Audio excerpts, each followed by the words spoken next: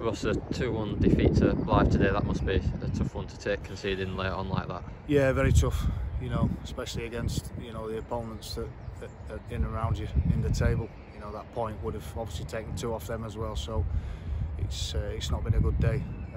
Results elsewhere have been kind to us, but we want to do it ourselves. But second defeat in 8 games, I think that's what we have to look at. It's been so difficult because we're chasing. When I've come in, we rock bottom and we've chased, and then you get off the bottom, but you're still close to the bottom. So that's been really difficult, but we just have to brush down and look forward to Monday. Yeah, and the winning goal, it came from they had a spell of pressure, didn't they? They had a number of corners, and then eventually one goes in a bit of contesting whether it was a corner as well. Yeah, I think the officials actually said to Jimmy it's not a corner, but they won't score. But I'm going to go on and see him now after this interview, and just see what the situation is regarding that, and then obviously the sending off of Chris, after the whistle. So 2 matters I've got to put to the referee. Do you know what happened with Chris at the end there at all?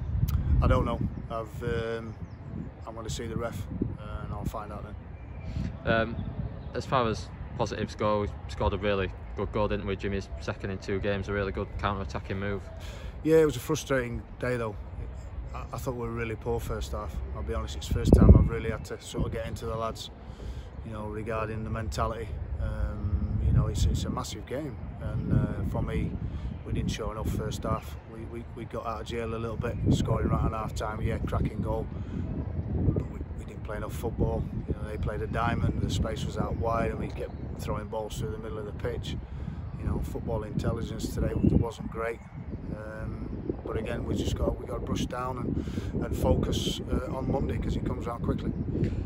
Yeah, in terms of bodies, obviously Clates, Sam Walker have been out injured. Chris Atkinson with the red card today. Where are we at with the other guys, kind of in terms of their recovery? Yeah, it's a difficult one. We look tired today.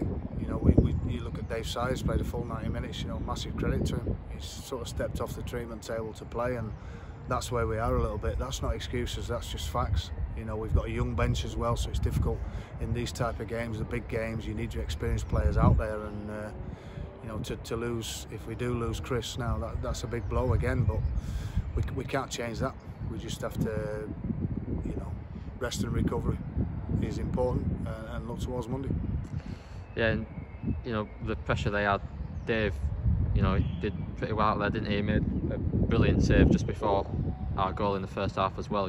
With all they were throwing at him, he seemed to deal with it pretty well. He did, but they created too many chances first half. I mean, look at second half. I think he's had 1 save to make second half. So we were tons better.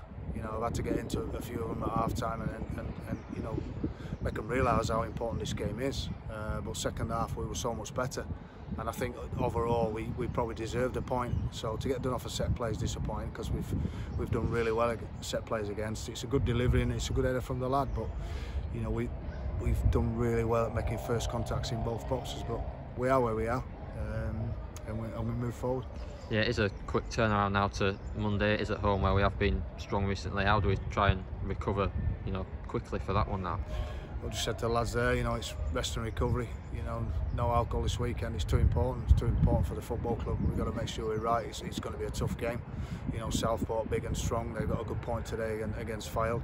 5 to play. So it's 3 weeks tomorrow. It's all over. So we've got to sacrifice a lot of things this next 3 weeks to hopefully make sure the club's safe.